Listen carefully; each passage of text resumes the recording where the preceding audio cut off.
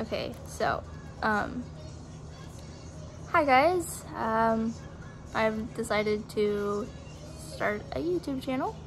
I'm not entirely sure all the content I will be posting, but for today's video, I am just going to give a brief who I am, what I like to do, stuff like that. My name's Sarah. I'm 21 years old. I'm a mom to twins, identical twin girls.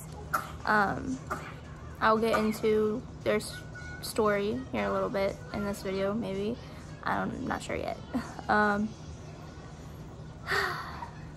also a stepmom to 4 other kids. The oldest is 3 and the youngest is twin boys. They're a year old. I don't know if I'll be showing them a lot on here due to respect for their mom and all that. I don't like to step on toes, so that's what I'm not gonna do. But little brief update. I'm 7 months postpartum. I had the girls November 2nd of 2020. They were born prematurely at 29 and 4 days. My pregnancy was not the smoothest, if I say so. There's a lot of complications. I had a really rough birthing experience with them, but they're here, they're happy, and they're healthy. We got multiple doctor's appointments weekly. They see different specialists for different needs. Yeah, I live with my fiance. We just recently were able to get our own place. We've been here about 3 or 4 months now. It's something that we definitely needed because when I met him, we were living with my mom, and not long after he moved in with me, that's when we found out I was pregnant. But yeah, this was kind of awkward because I didn't think that I'd start a YouTube channel, but I'm a stay-at-home mom. I should probably clarify that. So most of my vlogs would probably be my daily routines, going to the doctor's appointments with them, updating about them, myself.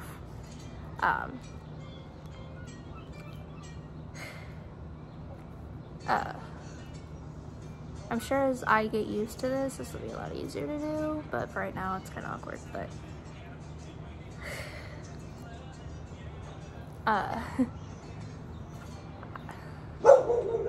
if you hear a dog, she's currently on my balcony. And if you hear cartoons in the background, my daughters are watching Elmo on my iPad and eating their bottle. That's what they love to do.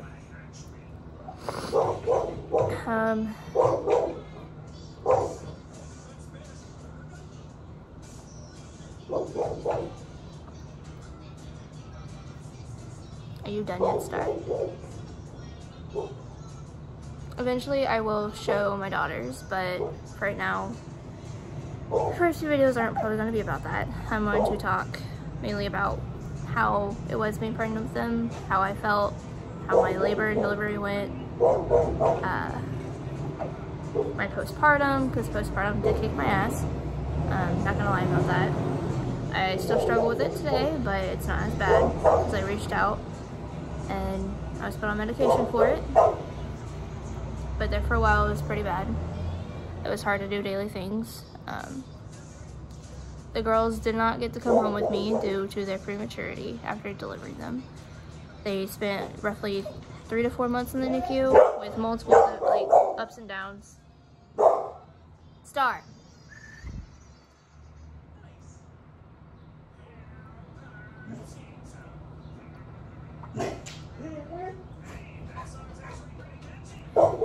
But before I was a stay-at-home mom, I was a CNA. I got my certification in 2020. I'm a high school graduate. I did go to college briefly, but with my workload, and I did have a roommate at that point because I wasn't living with my mom. It was fun for a little bit, but things did not go well. It went south, and unfortunately I stopped going to college. I was going to eventually pick my major, but I was unsure of what I really wanted to do, because growing up I did want to be a doctor. And then as I got older, I realized, no, I don't particularly know what I want to do. I do enjoy taking care of my old folks. I love taking care of my old folks. It was a very rewarding job and I do miss it, but right now my girls need me, and that's what I'm going to do for as long as I need to, because they deserve that. Their entrance to the world was not the greatest, and I want to make sure that nothing happens.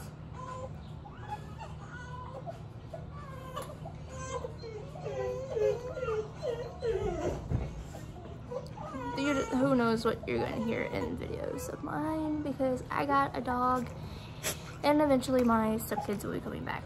They just left to go back to their moms today after having them for a few days.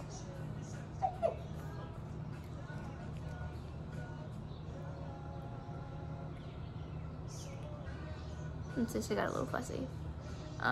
They are currently sick. I'm sick too. It hit them a little harder than it did me. They did go to the doctor. It's basically sinuses and a head cold.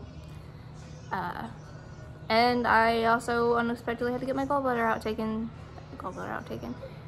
out not that long ago. It was been about 4 days now, going on 5. I woke up with excruciating pain in my back. I was vomiting. I couldn't keep anything down. I got super dehydrated. My head hurt. It felt like I couldn't breathe. So there's that.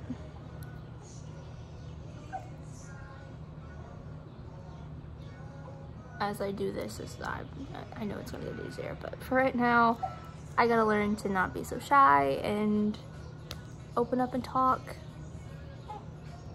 But a little backstory about my girls. I would give a brief one for right now, because I will do an actual full-on video on how that went. But I found out that I was pregnant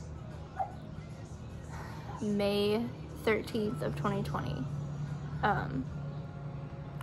I was testing prior to that, but all my tests were negative.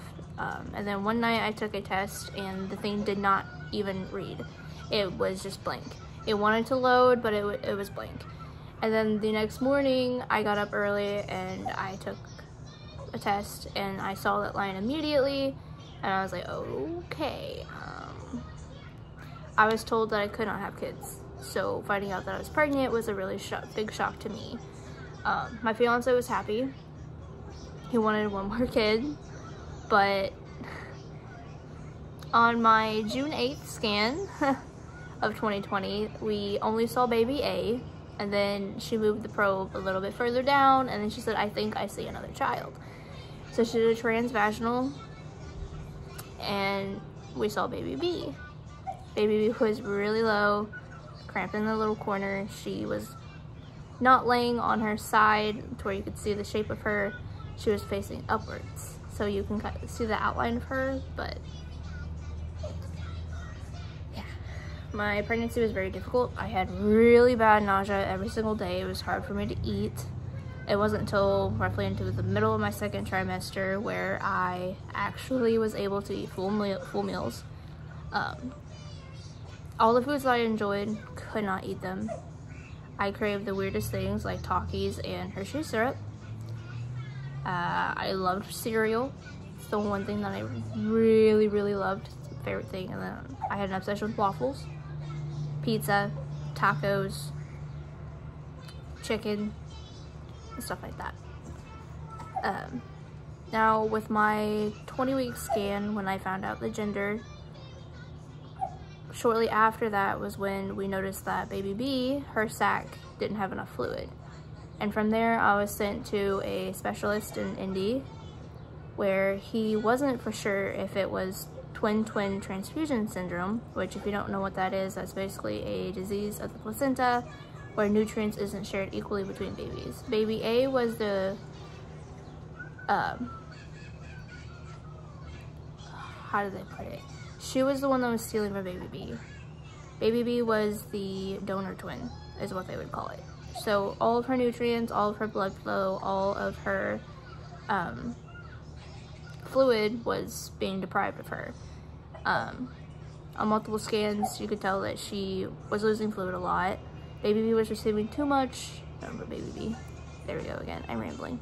Baby A was receiving too much, which led to her having heart issues, and Baby B, her kidneys weren't showing up in scans, and it was just... But from Indy, I was sent to Cincinnati Children's, where I had multiple visits, all-day appointments, back-to-back, and then at the end there was a conference to say whether or not I'm eligible for this or that. With my first appointment, they were very concerned about me developing full-blown twin transfusion syndrome, because at that point I was showing all the signs of it. I went back a week later and they're like, well, you don't really meet the criteria for twin transfusion syndrome. And then from that point, it went downhill.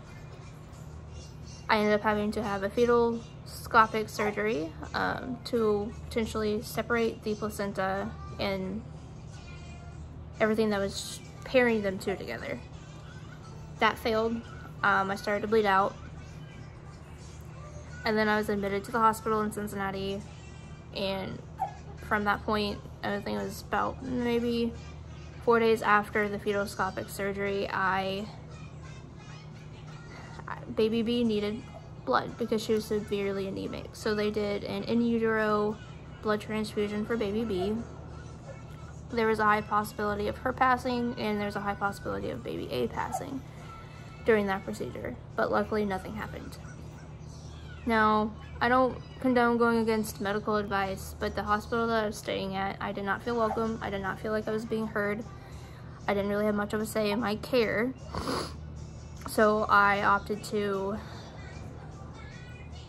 go against medical advice, do the AMA form, and I was sent back home to be watched closely by the doctor in Indy up until I was able to give birth. Now, the girls stayed in for 29 weeks. We had a preterm labor scare when I was about 24 weeks. I had a disc, it's called a pessary, placed to push my cervix shut so I wouldn't go into preterm labor at that point. But Cincinnati Children's, they were urging to deliver. Every single time that they found something wrong, their first instinct was to deliver. Now, yes, being in me hurt them, but being in me also helped them.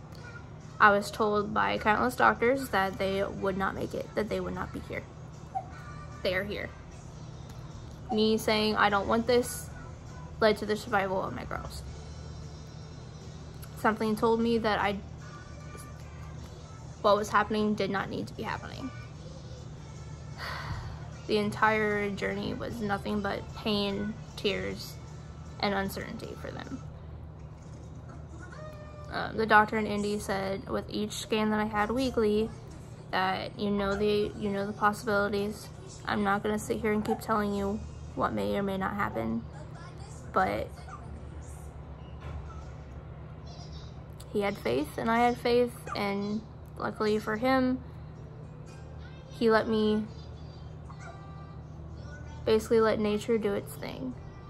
But nature was not ready for me to lose my girls. And for that, I'm forever grateful.